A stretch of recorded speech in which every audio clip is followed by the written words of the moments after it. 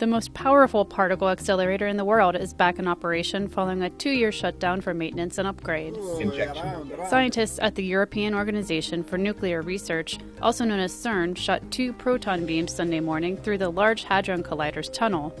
They hope to increase the energy of the beams to new record levels as early as June in their attempt for a first glimpse of dark matter. The CERN laboratory, located along the Swiss-French border near Geneva, spent about $150 million to upgrade the Large Hadron Collider, which was instrumental in the discovery of the Higgs boson, a much-theorized subatomic particle that was finally confirmed in 2013.